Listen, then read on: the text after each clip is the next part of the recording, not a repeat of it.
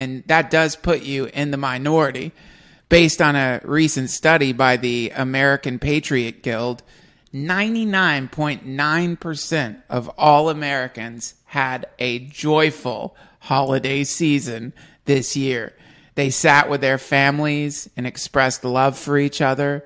They sang Christmas carols together.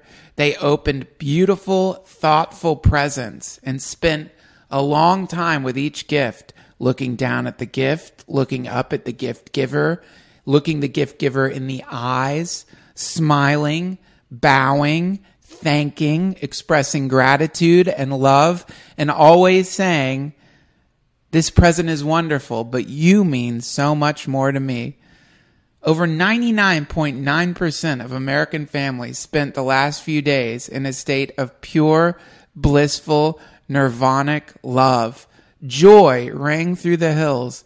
Feelings of such sweet lightness filled every single American, except maybe you if you didn't have a great holiday season, with such buoyant and magical love that many people achieved the state known as samadhi.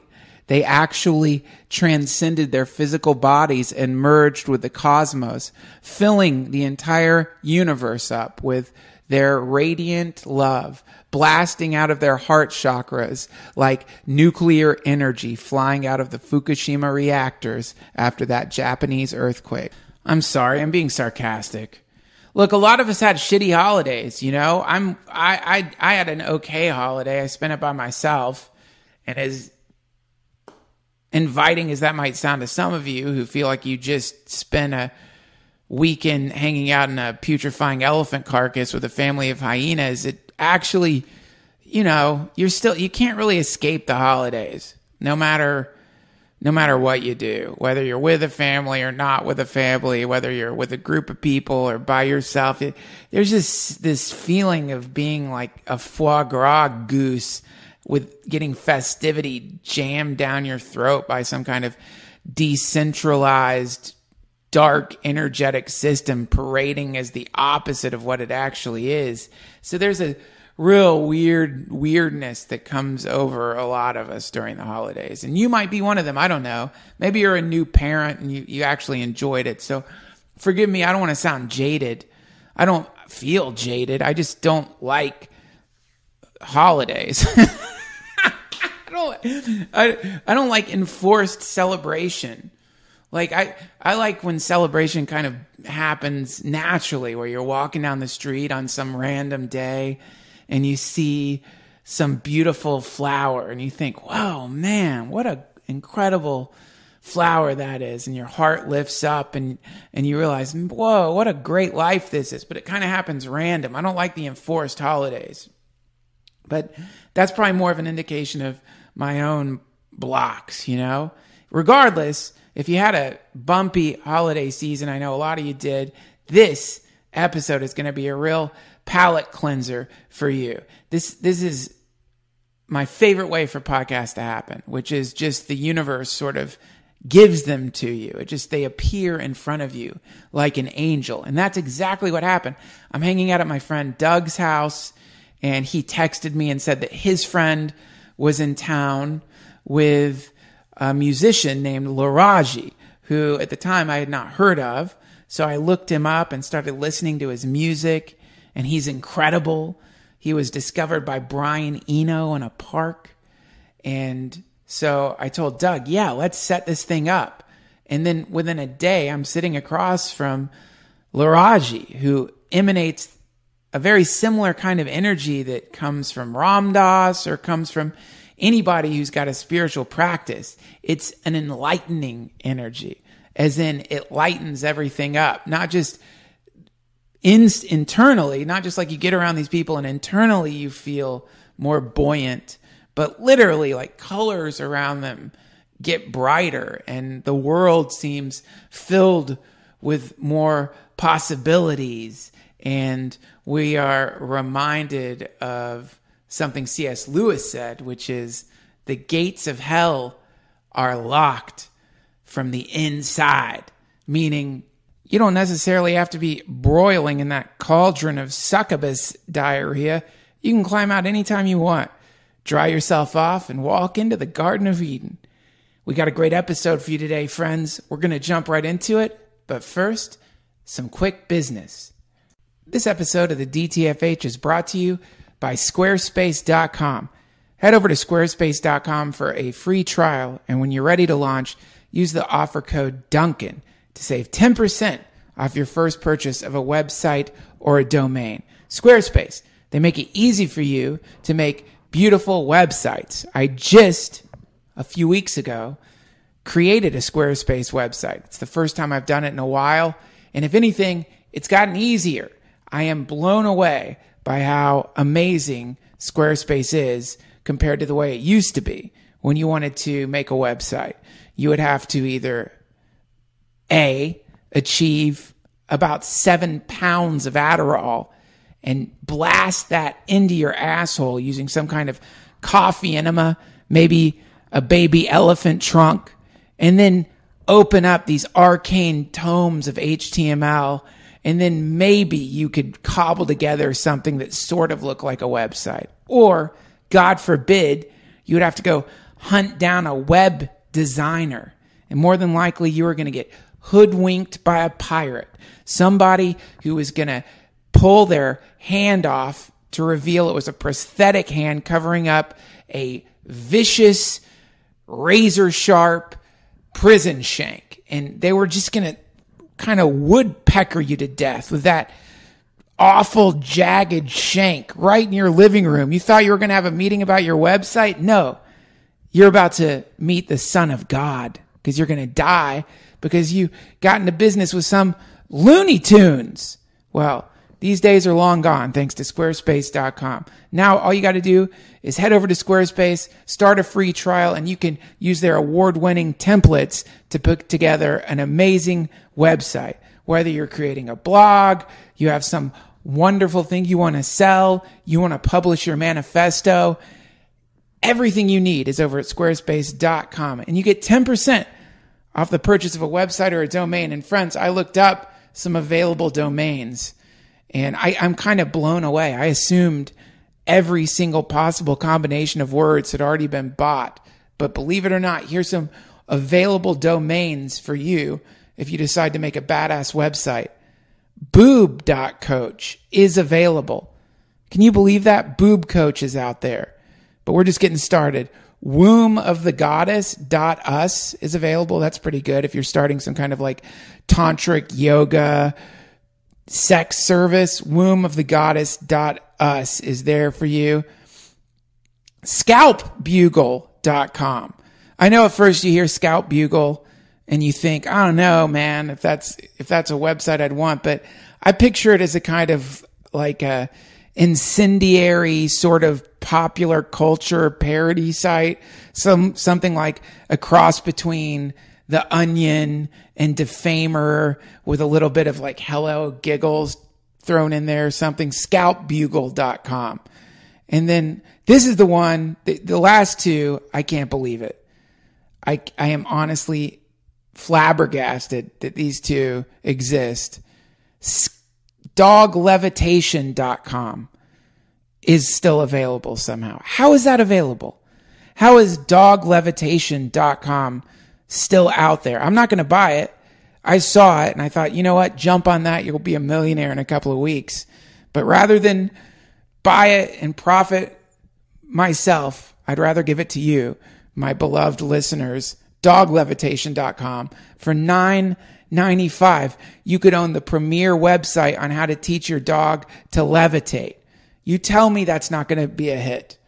And then finally, this is the one that it seems like it must be a mistake.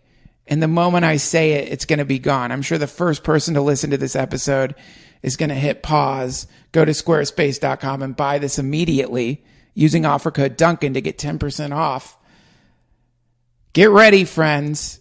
Honestly, this is like, I kind of feel like the way whoever came up with Google probably felt right before they uploaded it. When they're like, oh, you know, people need a way to find stuff on the internet. I'm going to call it Google. And I bet whoever thought that, I bet at that moment time froze. a crack in the time-space continuum opened up. The flower of life emerged. Weeping Jesuses fell out of the ceiling, and they bought Google.com. But in the same way, when I announced this, I'm sorry if it's already gone. You didn't move fast enough. One of you guys or gals is going to get this, and you know what you might as well do before I even say this? You might as well pull up Zillow and look for $1 million homes in wherever you live, because you're about to buy one of them once you hear this domain name that's available. This is truly, truly like me giving away 1,000 Bitcoins right now just to get, in a weird way, I want to stop and buy this domain name. I can feel all my greed, all my selfishness inside of me, like coiled nests of poisonous snakes writhing inside of me. I can feel it inside of me. I can feel all the thousands of lifetimes of making selfish decisions, millions of selfish choices, all of them pushing me like some wave right into a beach made out of the bones of the saints, where I'm going to get ripped to shreds because of my greed. But this lifetime, I'm giving this domain name away to one of you lucky sweeties out there. This domain name is available. I already checked. Get ready to go buy asshypnotist.com. Asshypnotist is available right now. Asshypnotist.com. Nobody bought in the history of the internet. It did not cross anyone's mind to buy the very important domain name asshypnotist.com.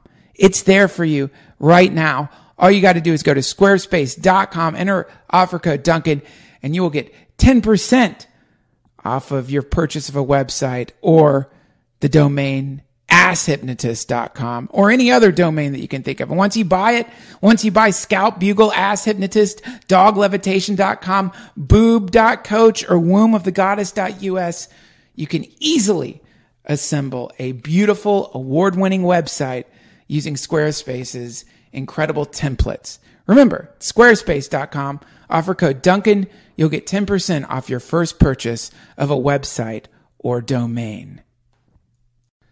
A tremendous thank you to my subscribers over at patreon.com/DTFH. If you want to slide deep into the inner throbbing, pulsating coil of the Duncan Trussell Family Hour, go no further than patreon.com/DTFH. Sign up for a mere $5 a month, the price of a single fairy wing.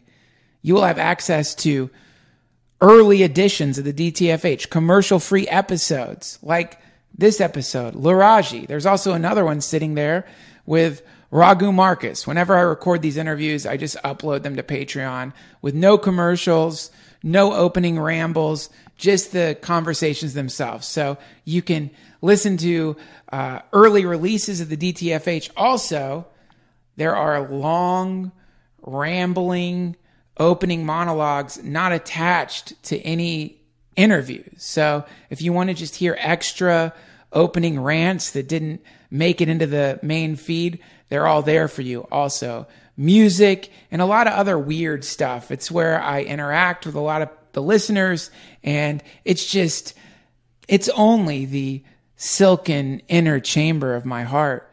If you want access to that, all you got to do is go to patreon.com/DTFH, and you will become my patron. You will become my master. You will become my mistress. I'll have to do whatever you say, whatever you want, oh goddess, oh God. I am your whimpering, simpering slave. Patreon.com/DTFH. And much thanks to those of you who use our Amazon link. This is a great way for you to support the DTFH. All you got to do is go to DuncanTrussell.com, slide through that link, buy yourself some kind of musical instrument. You're going to want that after you listen to this episode with Laraaji, and start making some beautiful music. Just go through the Amazon link. They'll give us a very small percentage of anything you buy, and it will cost you nothing. Finally, we have a shop with t-shirts, posters, and stickers located at duncantrussell.com. Now, without further ado, today's magical guest has collaborated with Brian Eno. He's produced over 55 albums of beautiful, mystical, life-transforming ambient music, and he seems to have entered into this dimension from some realm of sacred healing music. Everybody, please welcome the angel currently calling himself Laraaji.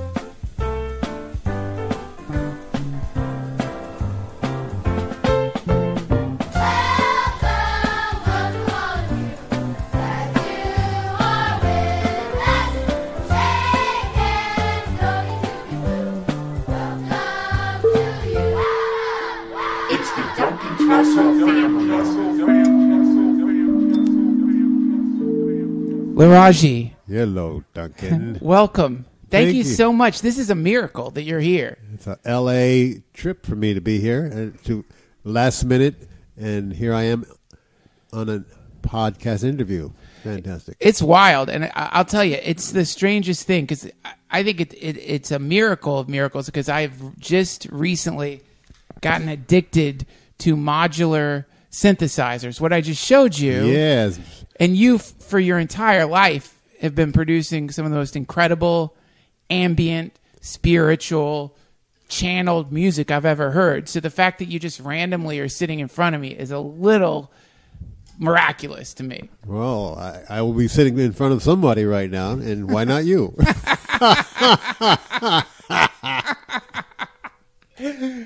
Brian Eno found you in a park. Yes, he did.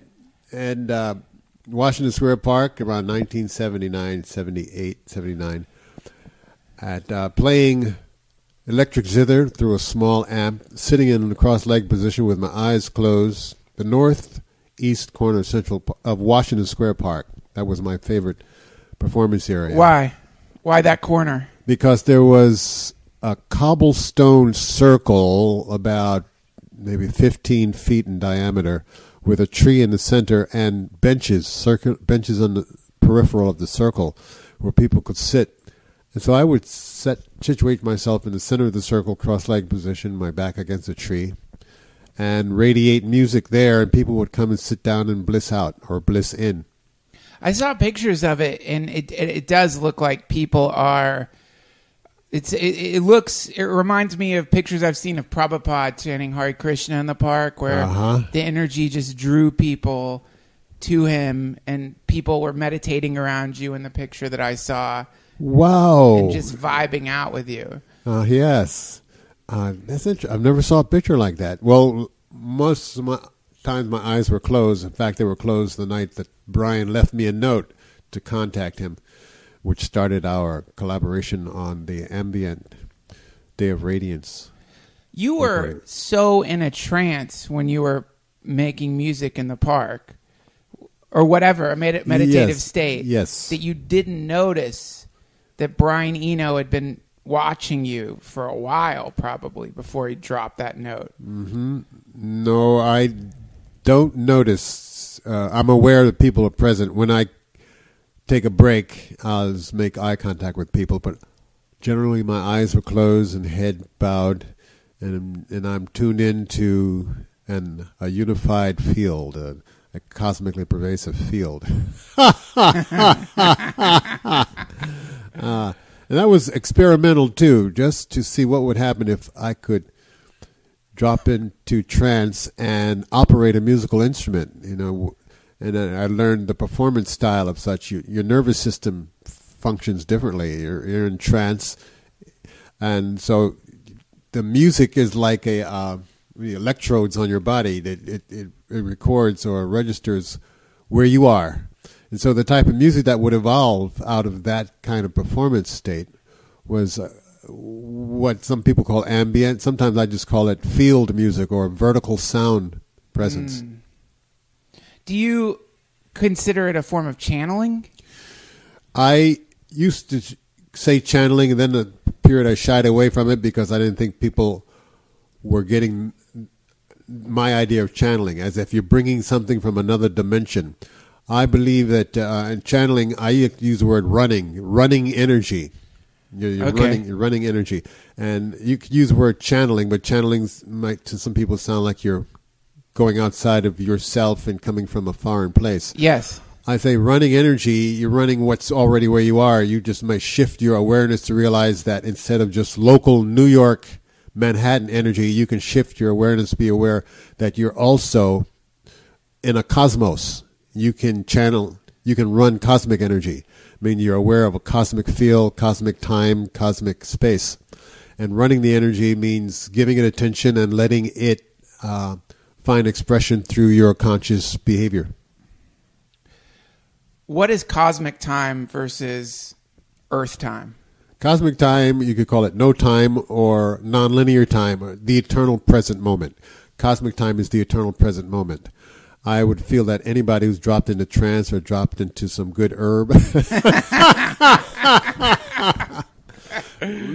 notices that the what they thought were hard, fast boundaries of time, linear time, just they're not there. You see the clock on the wall, you see the calendar on the wall, but your head and your awareness is buzzing beyond it all. You're in a suspended time flow and constant present time.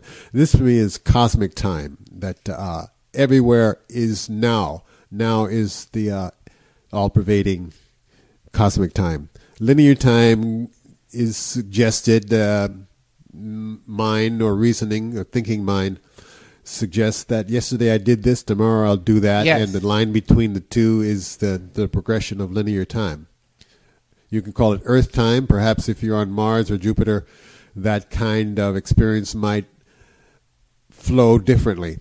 But beyond or in the midst or before it all is this unified field, this omnipresent nowness. And I call this the universal present time, whether you choose to call it cosmos or call it the pure I am or just call it now. I see Be Here Now on your computer. Yes. And that was Baba Ram Dass's famous book. And the being here now, the now is the cosmic time. And if you suspend your thinking mind, that no thought, no linear thought, you're automatically in present time awareness. Yes. How often do you stay in that place? Do you find yourself coming in and out of that, or do you? I do. It's my dominant. This is my dominant place. I come in and out of it in order to get the subway or to cross the street in New York. Yes. But I'm in it most concentratedly if I take time to go into Central Park and grab a nice space and do some conscious Tai Chi Chuan, which is called running cosmic energy or running Chi energy. Oh, Tai Chi. Or backstage before performance, I'll tune in to expand my sense of the deeper timelessness. What method do you use to tune in? Several. One is breathing. Say I might do 20 rounds of deep breathing and connected breath. I might do drop my center of awareness down from my head in through my heart into the Tantien just below the navel. Another practice is I'll do some Hatha Yoga backstage just to move energy and open the breath. Another is the mind science called where you just issue suggestions to yourself. You know, I am not the body. I am not. In other words, to drop out of this over tight identification with your names, titles, and classifications. As a matter of fact, that was a primary one when I started having good success with meditation. I would sit in an easy chair, do some breathing, and then take off all the titles that are being used or have ever been used for me. All of them. I'm not a husband. I'm not a son. I'm not a grandfather. I'm not an American. I'm not a Negro. And just sit with what's left after all the titles are relaxed. And I discovered that anger, jealousy, worry, all of those yummy things don't belong to me. They belong to the titles. Wow, cool. And when I got that awareness, I could sit in that easy chair for 5 hours and without any anxiety about rushing to do anything or contact anyone or to forgive anybody or to fear anything, because I was beyond the personal linear identity. And I knew I was having success with meditation. I grew up in the Baptist church and read the Bible, but not the Bible. Bible didn't make sense to me until I was having these deep meditative experiences, and I could sense that the Bible can be read spiritually, that I feel you must have a expanded sense of yourself as being spirit. So you read from a spiritual sense of self rather than a physical, carnal sense of self. And so when I was having the deep meditative experience, I started tracking other experiences like hearing cosmic music. And I didn't call it cosmic music. I just knew it's whatever that was, I wanted to do that. And I realized that I couldn't do it because as I went to do research, it's music that has no ending or beginning. It's called the soundless sound. Yeah. It's all pervasive. And one teacher suggested to me that we don't hear this sound with our eardrums, and we discern it through our cerebral cortex as a vibration, as a pulsation. And we translate it into music because that's the language we use to say, oh, I'm hearing music. But the music I heard or didn't hear, I'll explain what I'm saying there, that it was all pervasive and it activated, dormant cosmic understanding that everything is going on now, everything is simultaneous, and eternity is now. And during that experience, I think I came close to tears because it was such a deep, ecstatic, blissful, beautiful sense of homecoming. It's like, if you've ever been taken by your parents to visit grandfolks you've never seen before. Yes. And you just feel a kindred connection and your heart breaks open. I felt like I was just pulled into this awareness of the whole universe in a reunion, an infinite family reunion. Wow. Yes. And it must have lasted about 10 minutes. Now, I talk about it as though it happened. And I catch myself and recall that the teaching in this is that there is no past tense. So it didn't happen. It is happening. And when I come to a place of meditative alignment, I rejoin that stream of feeling and experience.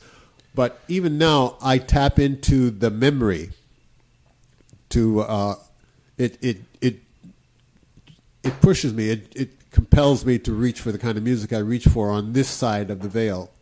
Do you hear, and obviously you shouldn't take it necessarily literally, but you hear things about, I think it's really quite beautiful, how the angels sing to the Creator. And sometimes I wonder if that is actually people trying to describe that sound that you're describing, which is we're listening to the infinite sort of awe of sentience as it becomes increasingly aware of the profound beauty of the Creator. Oh, yes. Each individual might have that experience in the way they can best understand it. In my case, of course, I've been through the College of Fine Arts music school at Howard University and had a classical background. So this music that I'm talking about, I experience it as a classical brass orchestra. Okay. Weaving this most glorious textual harmonic feel. Wow. And someone else might hear it as ocean surf or conch shells or a choir of angels or crickets or buzzing of bees. There are basically 10 different ways that an individual can have this experience. And I would say that your nervous system is vibrating in an altered way, whether you call it Kundalini is rising up through your spine, your nervous system, and causing you to function as a different kind of filter or non-filter for information. Filter, yeah. Not a filter versus antenna. I don't know if there's a difference. Antenna may call it bringing information. Antenna is a useful word. You become an antenna. At the same time, thinking that the you we're talking about. There's a you that's infinite and eternal. Then there's a you that's a little human beanie. So if you think you're a human beanie, then you think of this is all coming out from outside of you. But if you know that the pure I am you is the stars and the planets and the galaxies are all unfolding inside of you. I got you. Yeah, that's beautiful. Oh, that's so funny because that's one of the eternal psychedelic conversations is this inside me, man? Like when you try DMT or have like a profound mushroom trip, you think, am I seeing something real or is it inside me? And what you just said answers the question. It's both. It depends on where your head's at. And that question, is it real? Well, if it isn't real or is real, probably doesn't matter anymore if you've taken the experience and done something with it and use it to inspire your art, your words, your lifestyle. Suddenly you're off and you just like, is Jesus real? And it doesn't matter if just being exposed to the concept or the idea of a character like that has propelled you to explore deeper into your connection with the Supreme Being. Suddenly, it doesn't matter if that was real or not real. You're making it real for yourself. Do you think that this is heaven where we're at right now? I can think that. I can choose to think that. I can choose to forget that. The heavenly alignment. If your awareness, my awareness is in heavenly alignment, my emotional nervous system is in heavenly alignment, the alignment with the infinite, the cosmos, then heaven on earth means I'm bringing timelessness here. I'm not just walking on earth, I'm walking on a cosmic field. And I've transformed this local, isolated personal experience into a universal, all-pervasive experience. Yes. So we call it holographic. I'm here, but all of timelessness is here. All of my relatives are here. I'm carrying the wholeness. To walk on heaven on earth is to walk each moment. I am in the moment of now, and each moment I'm touching the fullness of the field. Can you talk a little bit about the sun? The sun? Yeah. Well, my early suspicions is that the earth is encrusted sun, that we are cooled down sun.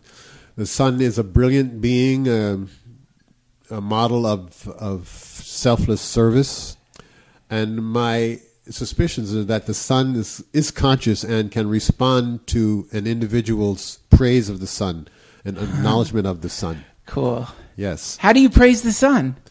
Well, you can not look directly at the sun. You can in the morning or bow toward the sun, or when you see sunlight, just stop for a moment, stop being in linear time, and just notice, sunlight. Just feel it and own it. Be thankful for it. Do you know how long it takes for a photon to get out of the sun? Have you ever heard this before? If it's stuck in New York traffic, a while.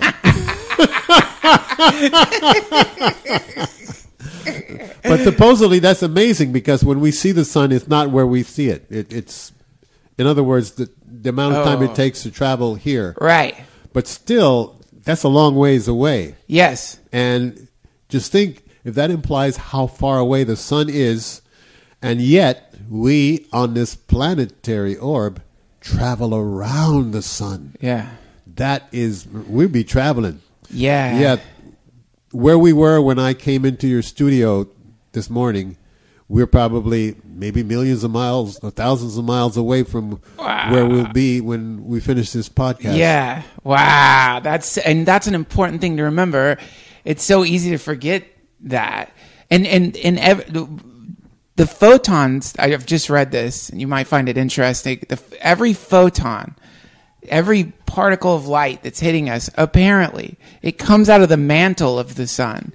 And it takes millions of years for it to be born out of the sun. It has to push its way out of the mantle, and then it cuts. So, and our eyes are eating photons, basically. Like a photon lands in our eyes and gets converted into chemical energy, and that's it for the photon. So our eyes are just gobbling up these little sentient beings that took millions of years to get born out of the sun, which is, to me, something that seems really quite beautiful, because our eyes are sort of like black holes for these little light minnows that are yes, there are. That's fresh new insight for the sun. I do know that if you close your eyes, don't do this with open eyes. Close your eyes and look up directly into the sun with eyes closed. And if you can create a stroboscopic effect with two of your hands kind of washing against each other. Yeah. That I've done this and noticed wonderful images, geometric forms, sometimes a suggestion of another parallel dimensional life situation going on. Do you think that there is a potentially another universe simultaneously overlaying this universe that is populated with entities that we can't see in this dimension? I have no reason to doubt it, and I would believe that the sun emitting or certain frequency of sunlight hitting us could trigger dormant hormonal activities that, if activated, could allow us to break through into another dimension of realization. But I accept that there are parallel dimensions intersecting or permeating where we are now, and we could drop into them and drop out of them. I guess sleep is... They say sleep is a heavy-duty drug. Yes. You go to sleep. The body is a drug, too, here. Yeah. But you can shift your awareness of what's going on now. So you go to sleep, you have a dream, and suddenly you're on a boat, on a yacht, and you're drinking your favorite root beer, and a shark comes up and says, "Make my little sweetie pie." The classic. You wake up really quick. Wow. But the idea of simultaneous parallel universes, I have no reason to doubt it.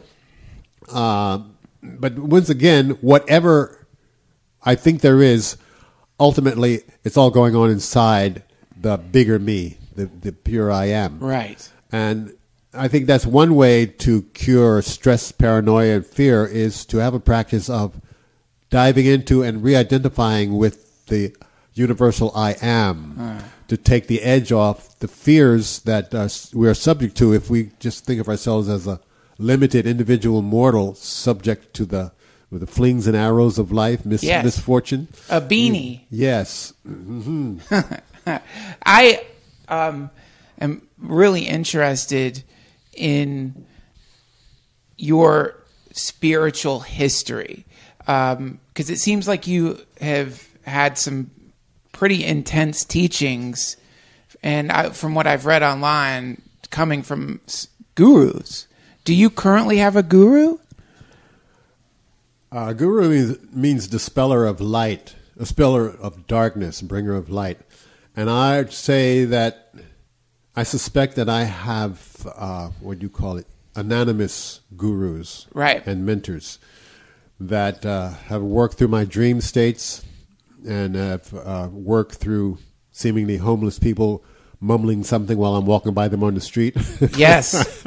Yeah. Dropping deep into shamanic trance and having realizations. I mean, one of the most beautiful, I think, guru hit was doing ayahuasca in one session and having this experience of being in an extraterrestrial museum and looking at this jewelry of this glistening, exquisite, geometric jewelry.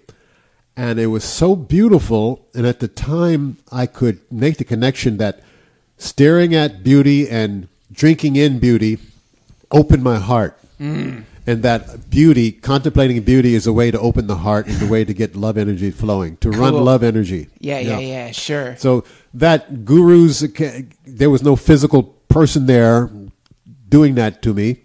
And then I've had the pleasure of being in the presence of people that were called gurus. Yes. And I'd be in the presence of people who were calling that person their guru, but I resisted calling anybody outside my physical self my guru. I may say my mentor or a teacher or a model. And the person that came close to being called a guru would say, "I'm not your guru." Says, drop into deep trance and go within. And once you know your inner guru, you'll see the reflections on and those out there who are reflecting your inner guru to you. I did years ago, the first time I met Baba Ramdas, because he does these Skype calls, and I couldn't believe that he would do these Skype calls, and I signed up for one, and there he was on my screen, and I was just so shocked. And what I said to him was, "Are you my guru?" and he responds. He gets this, Ramdas. He gets this beaming smile on his face, and he goes, "Sure, I'm your guru. Now what?"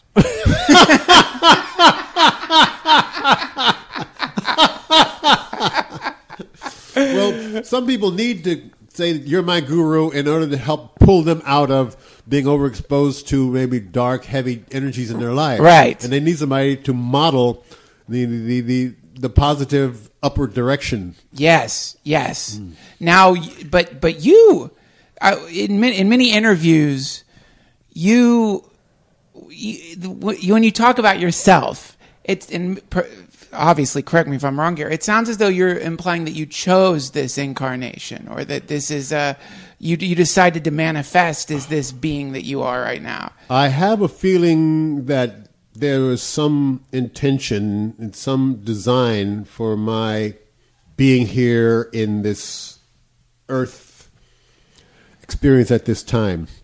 At times I get glimpses of the fact that my being drawn to music is a carryover from a previous or another preparation life stage somewhere.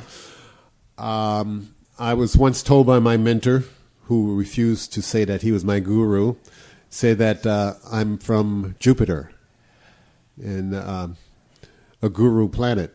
And I didn't know what to make of that at the time, but he just smiled and says, "You're from Jupiter." Wow. And now we have these beautiful images of Jupiter. Have you seen them? My God, they're just amazing. Like, we have these, it's such a living, incredible planet. It's just, Well, as we're talking now, I'm getting a realization that my the music hearing experience I talked about may have been the planetary sending me waves of reminder, because it woke me up to a music form that was much bigger than I'd ever experienced before, and it informs the kind of music I reach for now, which is more vertical music, or music to lift consciousness out of over-identification with limited life. Yeah, I want to talk about how you create your music, because as I'm listening to it and how and loving it and experiencing it, I keep thinking to myself, how much of it is composed beforehand and how much of it is just flowing out of you in that moment? And to add to that question, what was the process when you were recording with Brian Eno in studio with your electric zither? How organized was the process? Well, I'll tell you, I did go through a period of intense organization, especially in college, and I was composing. That was one of my dreams, to become a composer, and I would sit at this large manuscript and write out music next to the piano and hum it, and then I would send them off to a Library of Congress to be copyrighted. So I went through a period of composition, intentional notes, chords here and there, and not much ever happened to that music. But when I started running energy through sound, or channeling music, that music got recorded and got distributed and heard by more people. That music comes out of my compositional skills, were transformed into not composing notes, but composing tunings for the zither, 36-string zither. So composing modes or scales that have an atmospherical energy, an emotional suggestion. When you're tuning a 36-string zither, how? Well, I read that in an interview. I was just, how are you doing that? Or did you have something like tuning forks to help you? At that time, there were not guitar tuners. How was I tuning? I think I was tuning it. Maybe there was pitch pipes. But I would, of the 36 strings, typically I would be going for a chord. Either pentatonic would be a 5-note chord, which means out of 36 strings, those 36 strings have to be tuned in such a way that many of the strings are double and triple, so that no strings are outside of that 5-note chord. Sometimes I would tune just a heart feeling. I would just pluck a note on the zither and then feel where the next note would be, and it would be feeling heart-wise.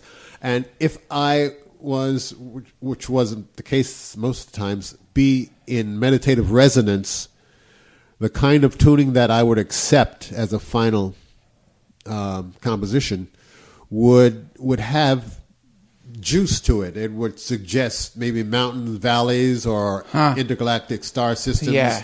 Or it would be kind that would allow me to express a sense of simultaneous cultures either around the planet or around the universe that are dancing and celebrating.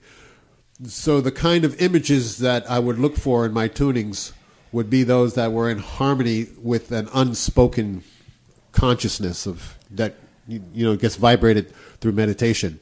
You get a higher sense or a meditative understanding. And so the kind of tunings that I would compose would have a story in them. And then I would then improvise through those tunings to release the story and energies. So that way of composing is less rigid. You select the terrain or the medium, which is a harmonic field, and then you go into it and let it show you where you can go with it. Yeah. So that, like Day of Radiance, I think there were 2 or 3 different harmonic fields that I tuned the instrument to on Ambient number 3, Day of Radiance, and just in the studio do some breath work and tune in to remind myself of the self beyond the limited self. And when I catch that wind, then inspiration just flows. Yes. You don't have to know what note you're going to play. You're about sculpting the feel, interacting with this subtle, all-pervading presence. Yes, sculpting the field. It is like clay or something. Absolutely, man. Why is it like clay? Well, it's there to be done. You do what you want with it. You can play with it. You can wash your hand through it. You can call it chi and infinite and do exercise through it. You can hug your sweetie pie in the midst of it. You can do so much with it, and it's up to you. And if you charge it with positive thinking, with positive images, then you go higher and higher and deeper. But if you charge it, most times accidentally, with negative thoughts, negative feelings and moods and thought forms, you might take it to denser, heavier. So you can take this field and do what you want with it. Some call it the pure mind, that it can be your imprisonment or it can be your key. Wow. It can be your lock or it can be the key. You can liberate you into higher realms of personal and planetary existence, or it can keep you locked up into density and confusion. Yes. And I want to ask you, what do you think? Your music is light and it's beautiful and it's wonderful. Now I can see why. But what do you think about musicians who create beautiful dark music that is, it's like they didn't tune into people celebrating. They tuned into some hell realm and some part of the universe and have decided to bring that vibration into this dimension. That could be their calling, and they can see the beauty in that, or they see the necessity in that, or it allows them to feel grounded or feel useful, or they're relating to the language that gives them validation. Mm-hmm. And so not even a tendency to want to judge them negatively, but say that I've chosen not to listen to, if music feels dark for me or doesn't represent the meditative resonance in which I'm presently vibing, then I can choose to not listen. Right. And if I am radiating light and joy and somebody else says, I'm not ready to be there, I still need some more anguish and dark feelings to identify with. Yeah. And so we're both in the same universe, and we're choosing to use the universal energy in the way that we think we need to do it. Gotcha. Now, could you tell the story about the time when you went to pawn your guitar and bought the zither that we were just talking about? Yes, there's a long version. At that time, I was living in Queens, New York, married at the time, and Queens was near Sreech and Moy's meditation community. And since I lived that close, I would walk maybe a half an hour and visit the meditations at the time. And he was a music guru, Sreech and Moy. I don't know if you know of him. I don't. But anyhow, he had written many books on the power of music. And so I had gone to one of his meditations, went through the back door. I am so sorry. Do you mind pausing for 1 second so I can take care of the poodle? Yes. Otherwise, it's going to be distracting. Okay, I got it. Please continue. Sorry about my poodle. Okay. Now, we were talking about light and dark music. We're talking about the what I think was one of the. It seems like you've had a few miracles in your life. Oh yes, and one of the guitar. But before that, you were mentioning this guru, a music guru. Music guru, Sreech and Moy. And I remember going to one of his meditations, and I walked into the house, and the room was full of meditators, and he was sitting up in front in this trance, and I could just feel this etheric glow around his presence, and I could feel that the people there were there to get energy or just to be present. And something clicked to me. I says, I could come here to get something from this being, or I could send this being love and light. You know, why do I think that if you sit in the presence of a guru, you just have to receive? Why don't I dare to believe that I can offer this person something? Yeah. So I just sent waves of love and appreciation and sort of this open blanche card. Whatever you need from me, you can have, right? Yeah. And I just dared to love the guru back, you know. And shortly after then, another part of it, I remember playing Fender Rhodes piano in a jazz rock band.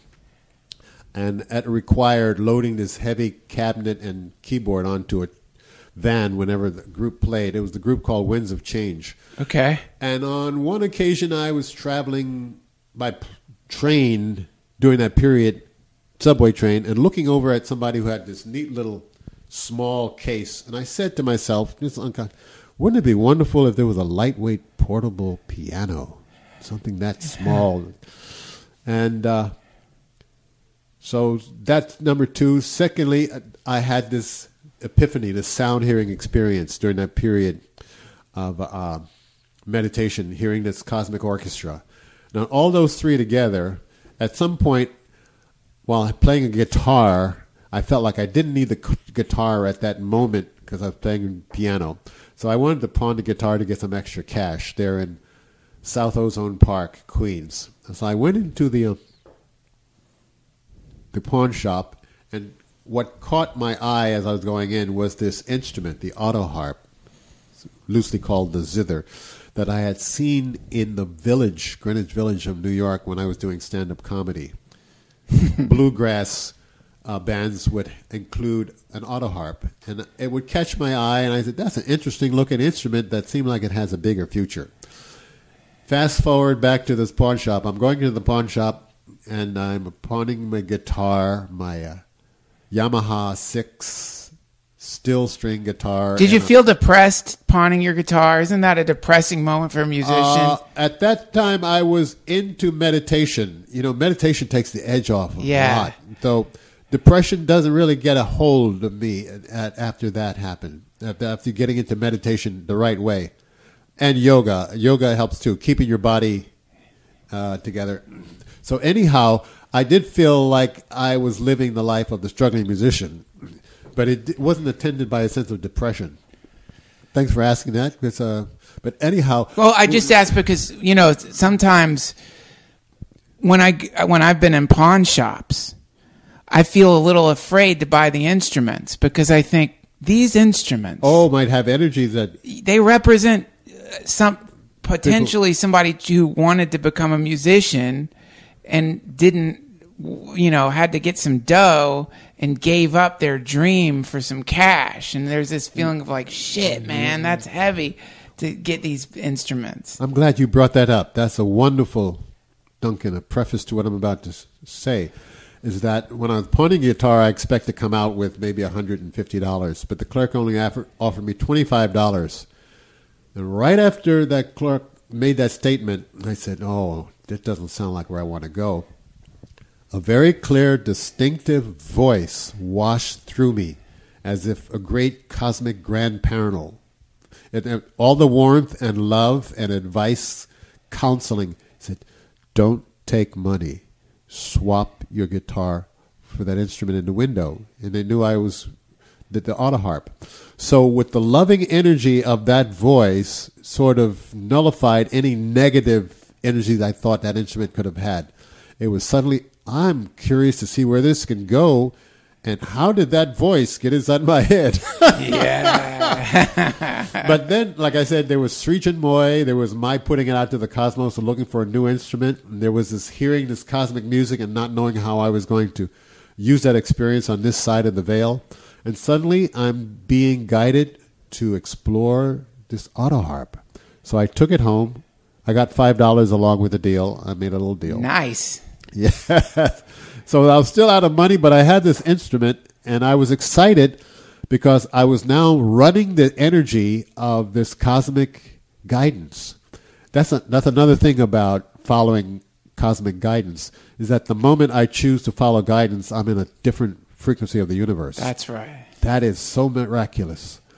And let's talk about that just for a second. This different frequency of the universe. It can literally seem as though you just stepped through a portal into a completely different dimension. You're no longer in the life you were in anymore. Right. The moment you make that choice. Yes, you're validating the idea that there's a consciousness and intelligence working through you by means of you, individualizing as you right here and right now. And when you have that expanded realization, you're walking in a different, all of a sudden, it's a different world. You shed your skin. It's you've climbed out of whatever the nest was that I guess some invisible mother bird was trying to push you out of. Yes. And now you're like, whoa, wait a minute. I think I'm flying here. This is. And during that time, Duncan, that's when you start to appreciate kindred folks, the right community, friends who are, if they're real friends, they can allow you to expand, they can allow you to grow, they can allow you to shed your skin. And in the midst of your relationship, there's still that love and caring, even though you're in another dimension. Yeah. Like your cat, your dogs. If you were to shift vibrations tremendously and go back to your poodles in another 20 minutes, they would still probably lick your hand. They don't care. The poodles don't care if I'm Jesus or if I'm a stockbroker. They don't care. Yeah. You're right. That's a true friend. That's a true friend. Because some friends who aren't really friends, when you start making the upshift, they'll make it. You could call them on their position. Right. They feel unstable in their own life, and where are you going? That's too far out. I can't follow you there. That's right. And others says it can be validated. They're searching for some kind of relief, and they said, hey, I never thought of just jumping out of this frequency into another one. And, of course, jumping out, it might not be the right way to put it. You want to flow out of it or gracefully. There's all kinds of ways you can come out of it. Ram Dass talks about this a little bit. Some people, what happens is they jump out of it and they go really far into a higher frequency, and maybe they weren't quite ready for it, or there was forget the friends who are like, what's going on with you, space cowboy? Where are you at? Forget those friends. Think about the part of the ego identity that the moment you're standing in a music shop hearing the voice of the universe telling you, hey, here's a way for you to move into a completely new incarnation while you're still alive, there's a part of you, maybe not you, but there's a part of me that'd be like, uh-oh, one toke over the line, baby. Here we go. I knew I shouldn't have been taking that. I took one too many hits of acid. I'm losing it. I'm hearing a voice telling me to buy a zither. I must be I'm going to be in a fucking lunatic asylum soon. That part of the identity. We have those little shitty friends living inside of us who are like, no, stay here. Stay like this. Yes, stay where it's safe, stay where you're recognizable, stay where it's convenient. Stay where it's boring. Boring. It was so boring. Did you have any sense as when you're hearing this voice that maybe it what something at to that worry time, about? one thing I also I took it as it was part of my practice at that time. It's called New Thought. New Thought religion was one of the things I was dabbling in, and the suggestion is to try something new on a daily basis. If you go home from work a certain way, try a new way. If you walk to the library a certain path, try another path. Yeah. If you put your clothes on a certain way, try another way. In other words, constantly break out of patterns. This is called New Thought? New Thought religion. If you can think a new thought, you can change your life. Wow. And so here was a powerful new thought. Me? Play the harp?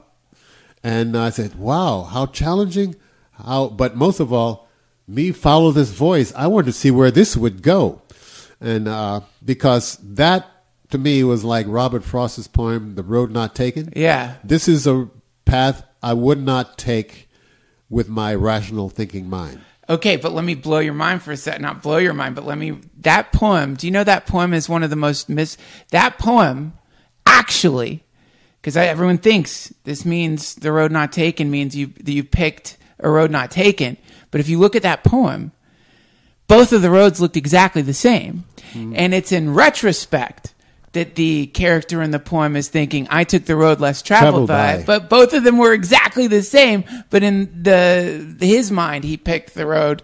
But it's sort of I guess what it implies is it's more of the subjective decision that elevates rather than you could have picked either of these paths. But your mind is the thing that produces the sense of like, oh, it actually sounds a little dismal as I'm describing it that way. But the point is, I want to talk about this very quickly. This new thought that you're talking about coincides with an idea I've been having about incarnational cycles, which is that we live this life over and over and over and over again. We don't reincarnate necessarily as birds or buffalo or eagle or whatever. We this life is on loop, and the feeling of habit is the feeling of the tracks that we've created in all these past incarnational cycles. So by doing new things each day, you're sort of pushing yourself out of this deep track that you've burrowed into the time-space continuum. And that thing you're talking about, buying the zither, that sense of, oh, this is a new universe, it's because it is, you're cycling up. Spiraling up instead of cycling. Yes. Samsara is another way of birth and death, or just keeping a cycle, what do you call it, a locked cycle? Yes. And to lift up out of it, choosing new things, choosing new ways, or hearing. You can hear sound that can unlock memory of a higher destination, a higher form of selfness. What you call it, spiritual music, or you call it nadam, inner sound current, which can unlock your memory that you are a cosmos, that you are not limited to just this incarnation. You have a body, you can use a body, but you're not limited to the body. But we're picking this body. It's attachment, isn't it? It's like I would say we've done something to allow this particular incarnation to be ours. But I can see why you would pick your incarnation. Why wouldn't you? Like if I was the universal consciousness, I would want to be you. That's a fun incarnation to pick. You're. Do you ever?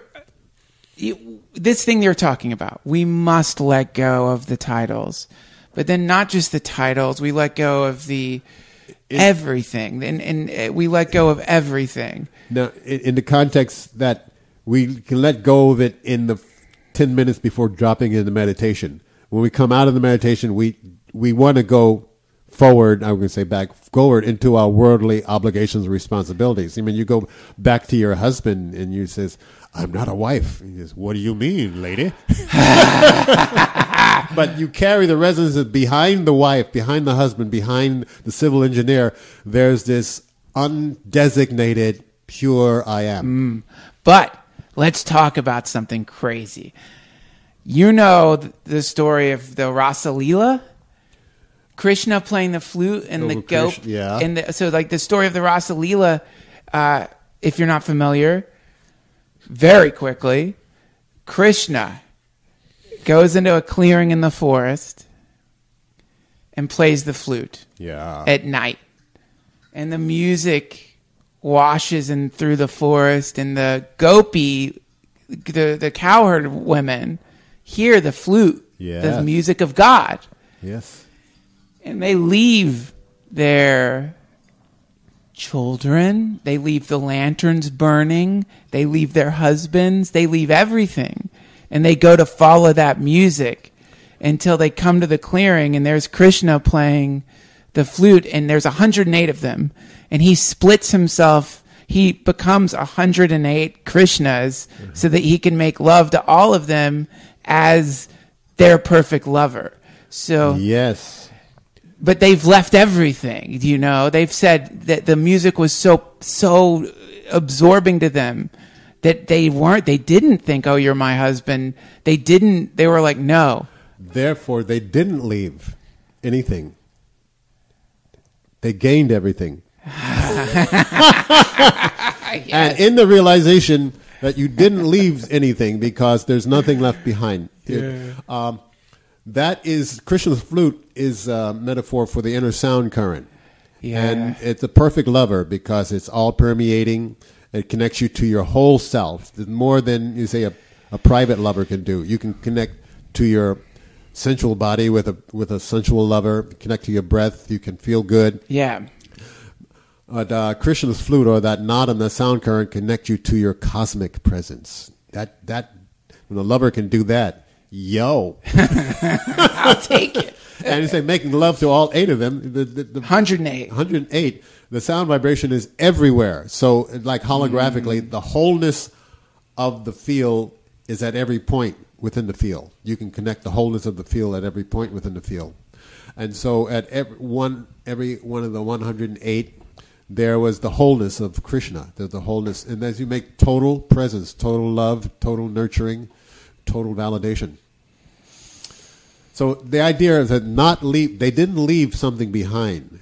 That's a metaphor. What they did, they moved ahead into everything. And in a sense, you left, you could call it an illusion, but that can anger some people, that you call it an illusion. Yes. A temporary sense of reality. Yeah.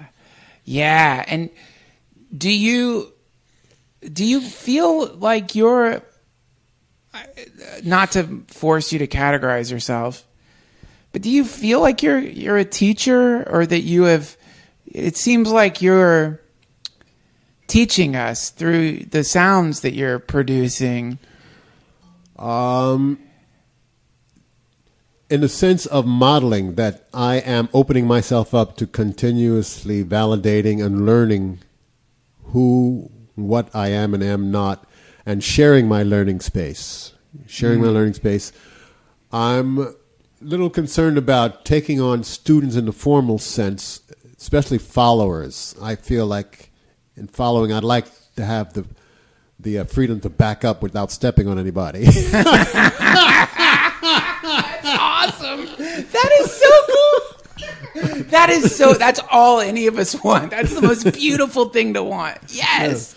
But I allow my music, the music that I've done has modeled to musicians that I've heard from around the world who have been inspired enough to go along the direction they've already been going on with more conviction and more zest, or giving people the ability to think over, maybe I should just keep at meditation a little longer until I make more sense of it. I imagine there are many people who are trying to meditate and haven't found their connection to it. And I have a feeling that the music that I do or my lifestyle may support them into, I'll give it another try. Yes. Or I'll go a little deeper. For sure. That's the sense when I listen to your music. That's what it feels like to me. It puts me in that something, I don't know what you would call it, something unique. Well, it's unique to your music. Do you think that music, do you think music is alive? That is a good question. I have this sense that music and light are vertical forms that are conscious being. Now, it's not easy to wrap my linear thinking around that idea that a sound can be a conscious being. But a sound can impart wisdom, it can lift heaviness, it can open consciousness, and it can do it in a way that isn't filled with human drama or human demands.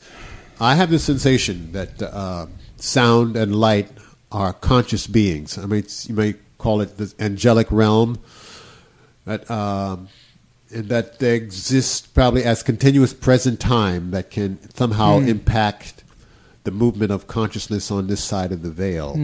I have this sensation, yes, that sound is a living being.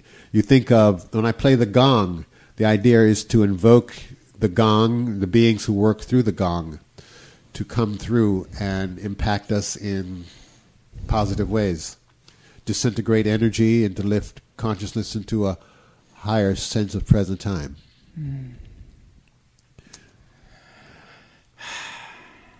Thank you so much for hanging out with me for this time. Duncan, it's been an ecstatically infinite pleasure. Likewise, thank you. How can people find you? There's a website that I try to stay on top of. It's called laraaji.blogspot.com, laraaji@yahoo.com. And on that website, there's my email address. There's descriptions of the laughter workshop that I do, and hopefully updated schedule of my concerts, and ways to contact me, and a little bit information of the things that I'm up to.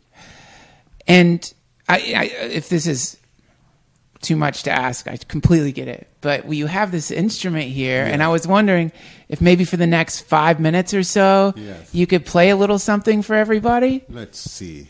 I can hold the mic.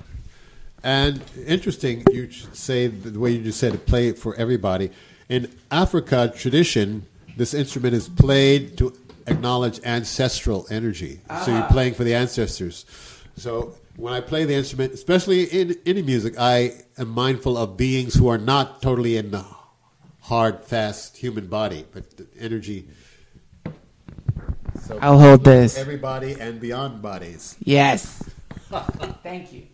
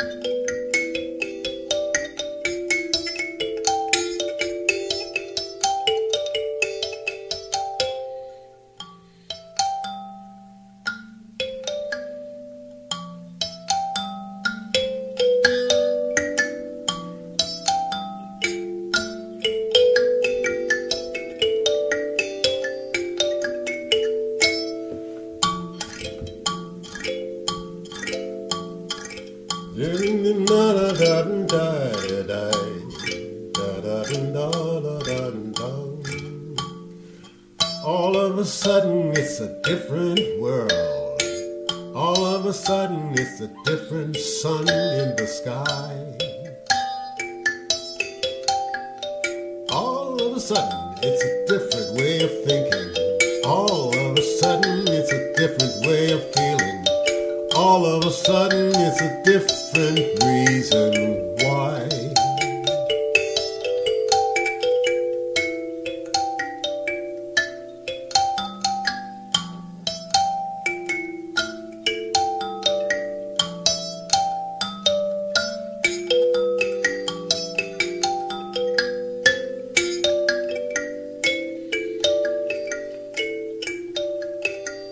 of a sudden, it's a different view. All of a sudden, it's another you. All of a sudden, it's another state of mind flowing. Way of knowing, higher way of glowing. All of a sudden.